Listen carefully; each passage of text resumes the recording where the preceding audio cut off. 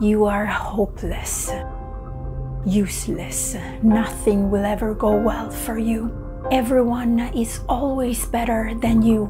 You are unlovable and a failure at life and your craft. Does this horror sound familiar? Well, for a vast portion of people, this language does.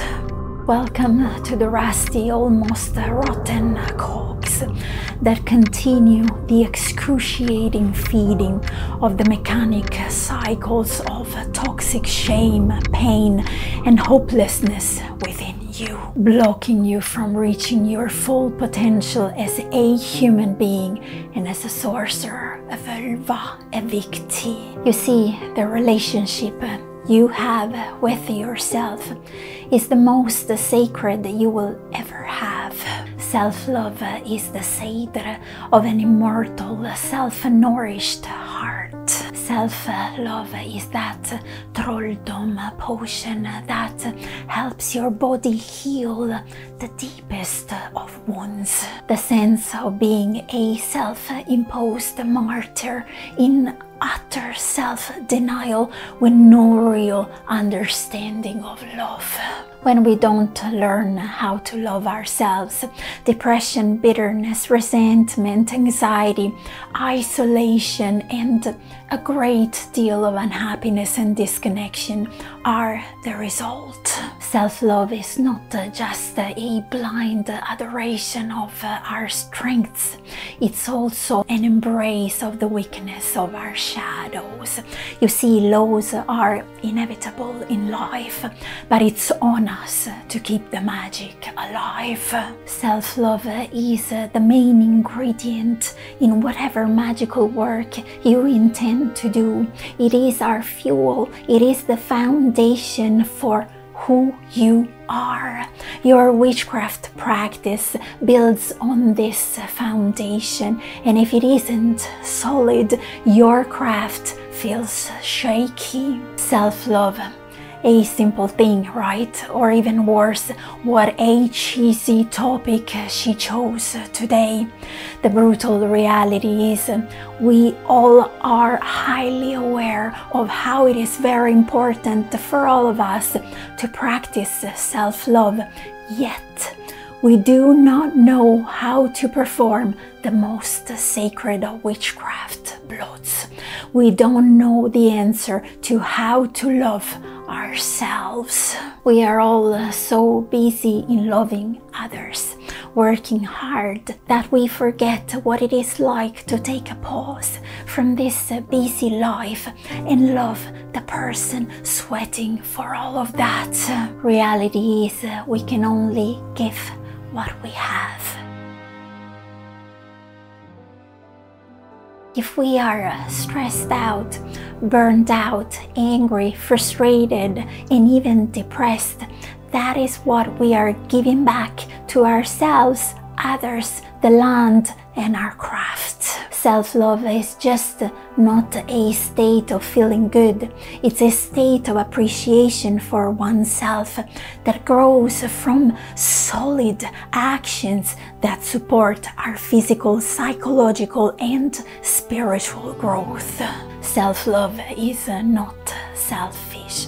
It's about connecting to your innermost needs, celebrating the freedom of being you and honoring who you truly are while dropping your destructive patterns. Self-love is living your life authentically, expressing exactly who you are and exactly how you feel. It is feeling everything as powerfully as the fire that burns inside of you, and love as fearlessly as the words that fall from your tongue every day. In the cauldron of all the possible ingredients you will choose for a blot, your heart is the very first ingredient. And believe me, if we can nourish a limiting thought or belief, then we can just as easily do the same for a non-limiting one. If we can build walls in our mind that obstruct our progress in our life and craft, then we can most certainly knock them down. You see, the miracle and magnitude of the land, the gods, and the migration of the reindeer through the frozen tundra do not contain self-doubt. We are the ones who open a door for that miracle and magnitude to walk through. When we allow ourselves to live a life where our main reference points are the land, its beings, and the gods, borders dissolve, barriers come crashing down, and we catch a fierce glimpse of limitlessness and expansion. You see, when we feel incomplete within ourselves, this sense of partiality tends to attract a partial relationship with the gods and the land that lasts for some time and then dissolves. So my yoic for you today is: be like a reindeer.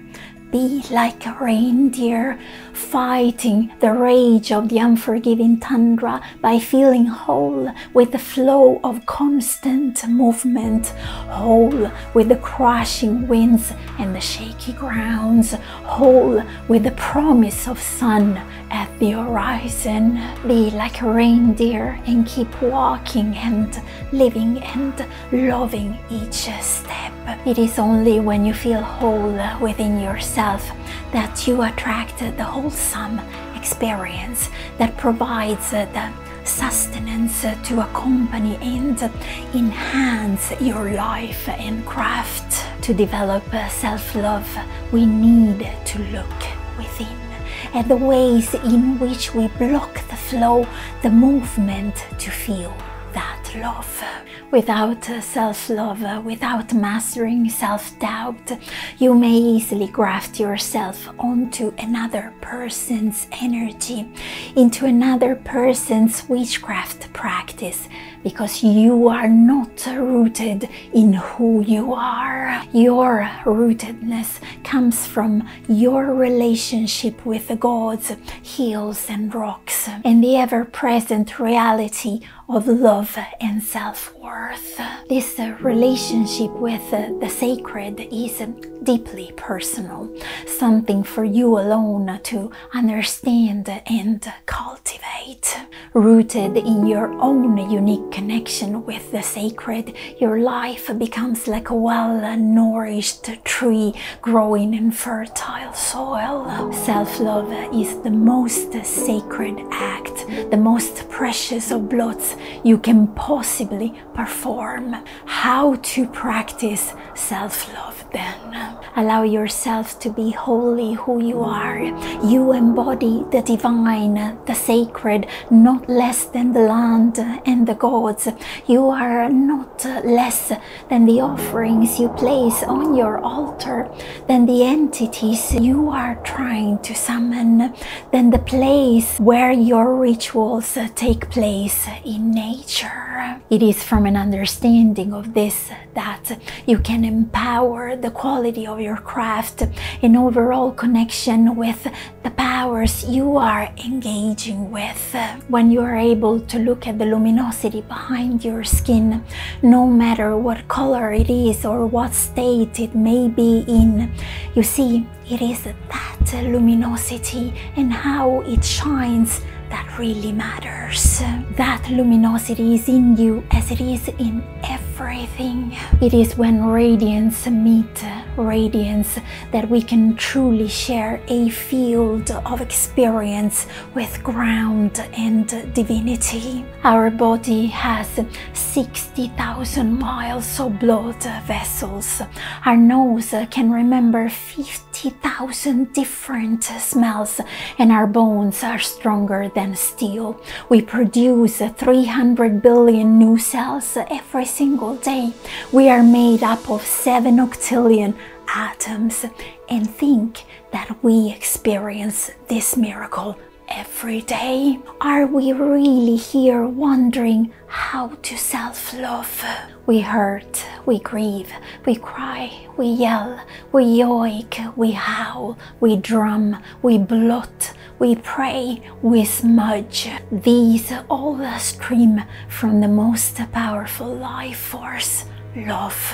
Loving yourself is the ancestor of all magical acts you can think about performing. And that is because I strongly believe that once you are loving yourself and honoring yourself, you become a magnet for the gods. Thank you so very much for watching this video.